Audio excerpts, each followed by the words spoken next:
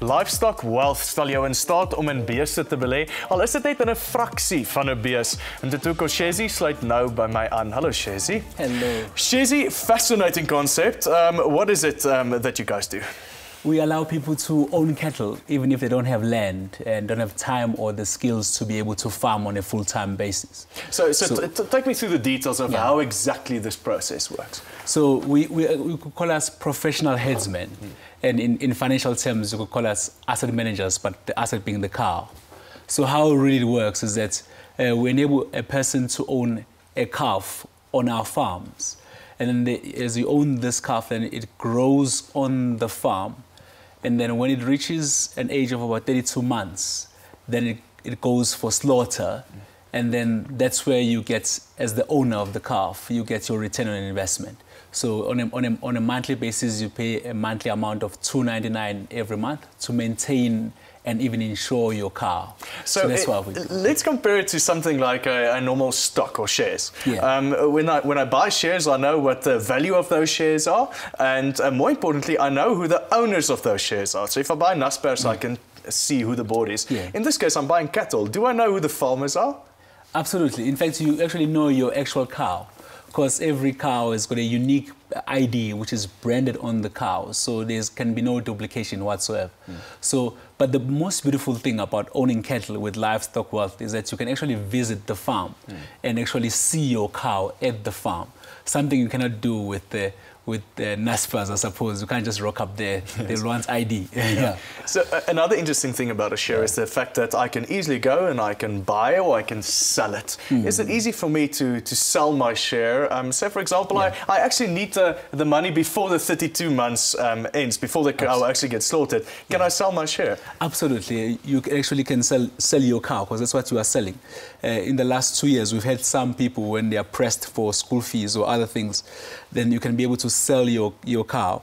Then all we do is we then put it up for sale, and then someone else buys it. We sometimes have a waiting list of people, so then there's always someone ready and willing to then take it out of your hands. So all these guys that are waiting to buy these shares, how do I know what a share in a cow is actually worth? Who determines the value? No, that's very easy. One, for cattle, the winner prizes or the calf prizes are published every week.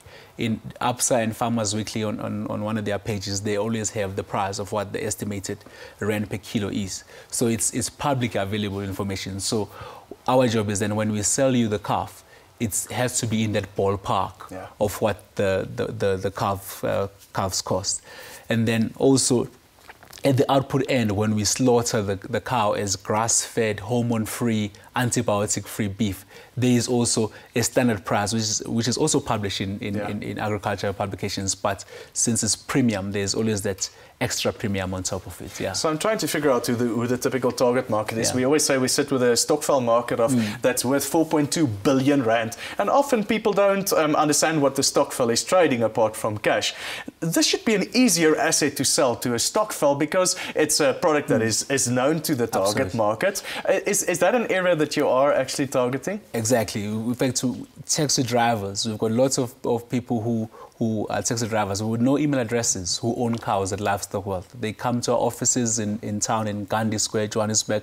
They sign up, they fill the paper, and it's something they can relate to. You know, I'm not talking about some imaginary thing or some imaginary unit trust somewhere.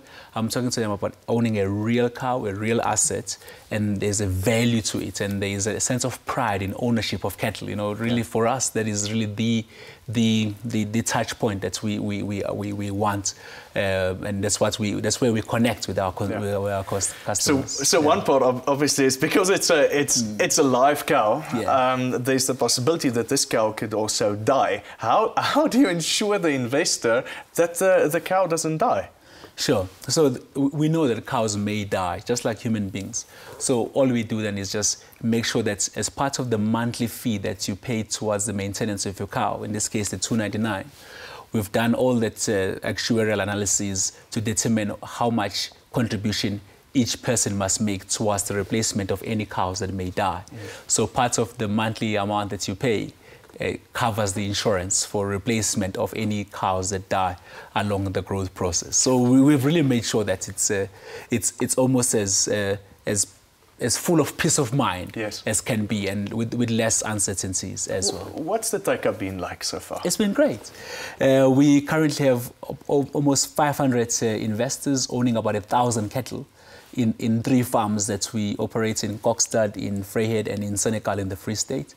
And this is different types of people: black, white, Afrikaans, German, American, Canadian, Australian, all people around the world are really loving the concept of owning real assets, stuff you can see and touch. I absolutely love it, and the fact that it's so proudly South African, and we wish you all the best. Thank you so much. Thank you very much.